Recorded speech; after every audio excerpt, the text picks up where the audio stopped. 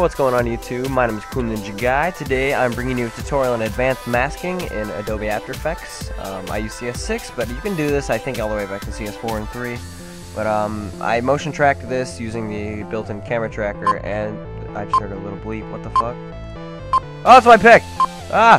Shoot! Steven Jackson! Draft! Alright, I did not know it was my pick again. I'm sorry guys. I'm in a fantasy draft right now. And I'm picking random people.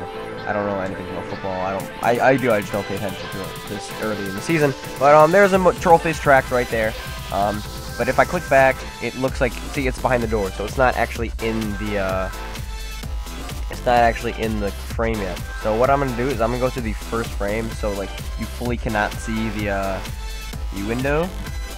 Loads frame by frame. I heard a beeping. I was like, oh, wait a minute, what was that? So, come on, one more frame. I think 2 more frames is perfect. Let's go one more. Oh, yep, that one's good. Alright, so go to this frame right here. So this is the first time, like, you cannot see the window at all. So what you want to do is click my composition, which I mashed on the keyboard for the name, and kind of the pen tool for a mask. Click around the layer, and make sure you click right there. Click around the doorway, so click the corner, and then click up. Okay, so I have a mask. What I'm going to do, go to mask path, keyframe that, and change the mode to subtract. So now when I go back to this, I want to change the mask path. If I go frame forward, I can drag the, well, no. Yeah, like this. There we go. So now I can drag the point to my liking. So if I go frame forward, instead of frame forward, did it even go frame forward? I can't even tell. Yes, it did. So then I need to match the doorway of every single frame. It is a very tedious process, but it turns out a lot better in the end. What I'm going to do is I'm going to time lapse this, and I'll start talking again right at like around the last frame. So yeah, see you then.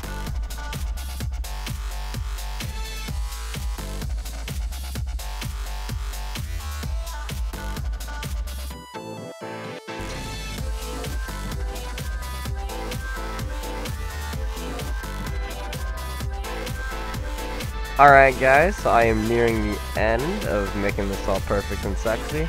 So basically, it is a very tedious process. What I do advise, I should have said this earlier, but put it on full so that you can get the most precise track you can.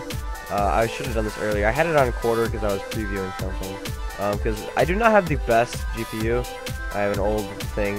My computer was state of the art in 2008, but this is 2012 now, so it's not even close to state of the art. But as you'll see, I am nearing the end, and like for the last few frames, and the doorway is basically completely out of sight. You can try keyframing it for the last ones, and you don't even really need to track it at the end, or mask it at the end, my bad. And so, see, if I do play through these last frames, I can go as long as, I can keep going like this, keep going,